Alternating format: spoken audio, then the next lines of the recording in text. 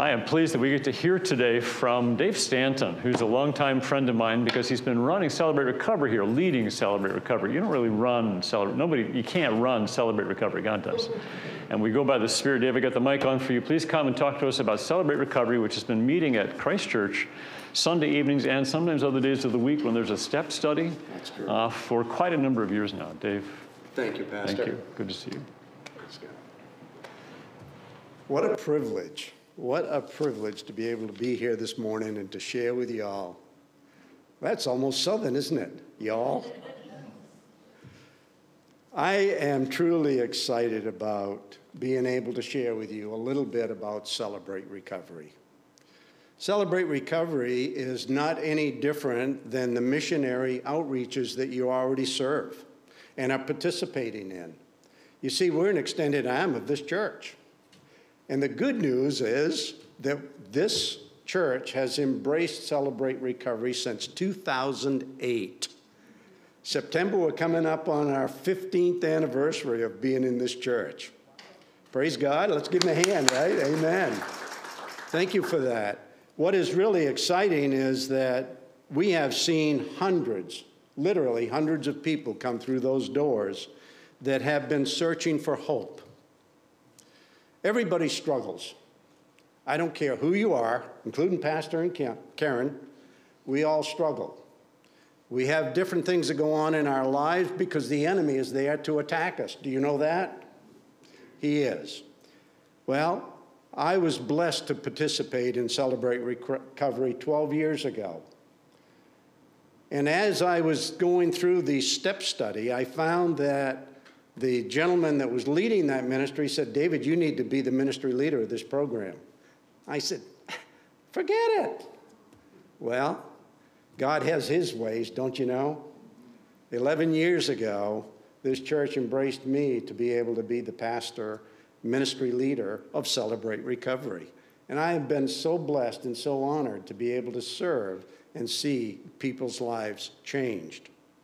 What I'd like to share with you this morning is a short video that will give you a little indication of the kinds of things that we do. So, could we see the video?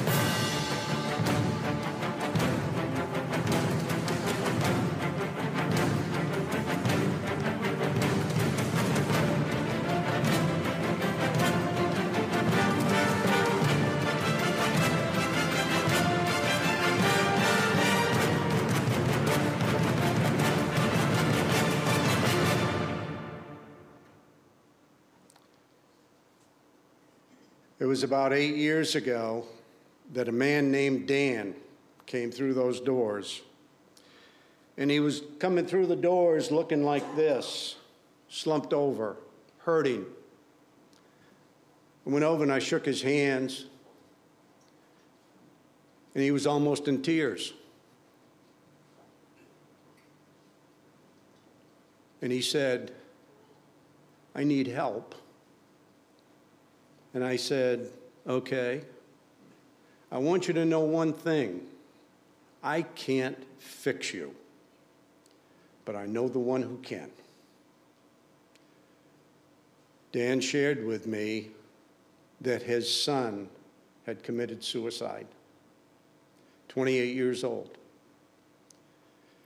He and his wife blamed him for that suicide. Can you imagine the guilt and shame that was going on in his life? Again, I couldn't fix him. But over a 2-year period, I saw this man be touched by the Holy Spirit. This man gave up that guilt feeling and realized it wasn't his fault. Today, he and his wife rejoice in the Lord more deeply than ever before. They don't feel guilty anymore. There's freedom that came to this man. Not because I could fix him, but our God fixed him. I had the privilege of watching God work through this man's life over a 2-year period of time. It was almost like I had God's eyes seeing exactly what he was doing. That was just one of them. Then we had a lady, her name was Linda. Linda came in. Linda was one of those that struggled with issues at home, some abuse, financial distress, a lot of pain, loss of a child. We experience it all. But Linda decided to take care of her problems by cutting herself and bleeding. Yeah, it took 2 years, but she kept coming back every week. Today, she's free from all of that anxiety. Today, she is working in a church locally on the staff of that church. God can do anything with anyone who is broken, who wants to have help. Can you imagine how the Holy Spirit can minister to you? He can. One of the things that we've learned in Celebrate Recovery is that everything of your past becomes a benefit for God's glory. Can you imagine that? All of the junk of your past, God can use that because there's other people out there who experience the same kind of thing. And he wants to have your experience be able to share with somebody else. And y'all can do that right now, just by telling others your story about Jesus Christ. We're all walking testimonies of Jesus Christ. And as we share God's love with other people, they're going to say, there's something different about you. I like you. I want to use you. I want to be part of your life.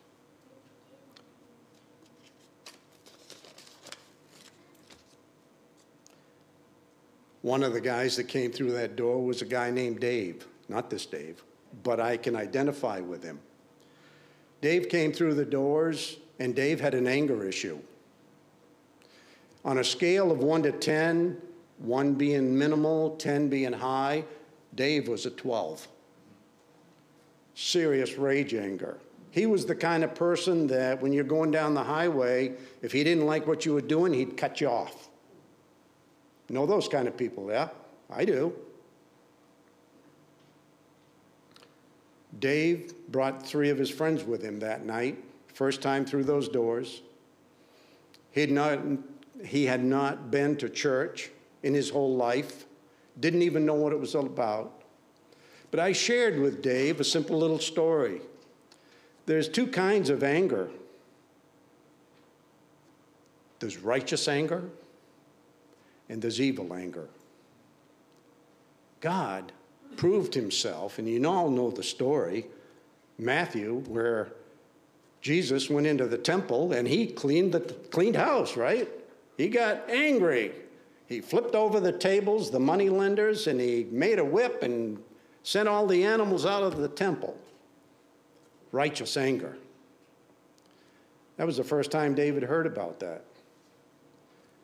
We had a beautiful session that night. Dave and his 3 friends accepted Jesus Christ as their Lord and Savior. Nothing that I did, but it was what God could do through our ministry. I want to also tell you about a scripture that we use pretty frequent.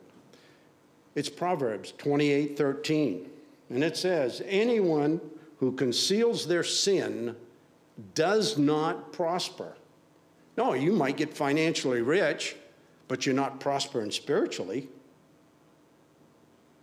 But whoever confesses their sins and renounces them finds mercy. One of the things that we learn is that pastors and their family work very hard. I don't know if you've often thought about it, but Pastor Mark and Karen truly work 24 hours a day, 7 days a week. They're always on call to assist. They love every one of you people. And I assure you, they pray for every one of you people. You're all family to them. They're here to serve. I'm proud of the work that they do here. I'm proud of every one of you for being here and supporting them. And there's one thing I do ask. When you pray on your private time, pray for them because they work really hard for you. Oh, he sits in his office and you think, well, that's all he does, 5 days a week. No, not true. He's there working for you every day.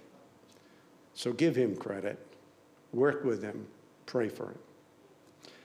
What I want you to know is that we do meet twice a week. We meet on Sunday nights at 5:30.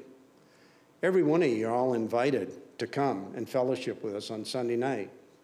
We have a simple little message. We'll give you a scripture. We'll give you a challenge. And then we divide. Women go with women and men go with the men. And we do that purposely because, as you know, we all think different. Women do it one way, men do it another. And we want to make sure that the women are with the women and that they can take and solve their issues together, and men can solve their issues together. And then on Monday night, we have what's called our step study. The step study is where we get a little bit more intimate. Everything is totally confidential. We do not share anything outside of these doors. What we do is we minister to one another and we share one another's burdens, and that's fulfilling Scripture. Did you know that? Galatians chapter 6, verse 2. You can look it up. We're called to minister to one another and to share one another's burdens. That's what we do at Celebrate Recovery. Celebrate Recovery has been going since 1991, and I am so pleased to let you know that over 7 million people have gone through the step studies, and over 27,000 churches around the world embrace this ministry. It's a ministry that is going to go on for at least the next 100, maybe even 200 years. Why? Because it gets close to people who want to know Jesus Christ more intimately. Now, you can also come on Monday night and hear Flash Allen doing his practicing. But I can promise you, you're going to get more than the music that you hear on Sunday morning. He is one blessing. Can you hear that downstairs? Oh, we love it. We're ministered to. And what a blessing it is to have him here on Monday night. So, all I can say is whatever hurt, habit, or hang-up anyone has, God has a solution. But he needs connection of people. You can't do it alone. And our mission is to help you help others come to know Jesus Christ.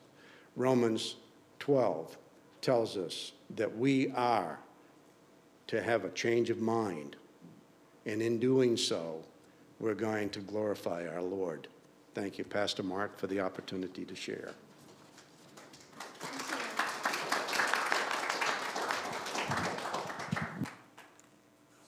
We'll pray for just a moment. Okay. Lord Jesus Christ, thank you for your good work in Dave and in so many others around the world who really are taking seriously your call to make disciples and teaching people to understand and feel and experience your love and to obey everything you've commanded. That leads to our health, that leads to our wholeness, even our holiness. Thank you for these men and women on the front lines who are reaching out to those who have just the barest idea of who you are, but have a real strong idea of what their needs are. Thank you that you are piercing the darkness with Celebrate Recovery. Thank you that you are healing hurts and changing habits and bringing hearts home to you. Our world needs goodness. Thank you for Celebrate Recovery. Thank you for Dave. Bless their ministry, I pray in Christ's name. Amen. Thank you, Pastor.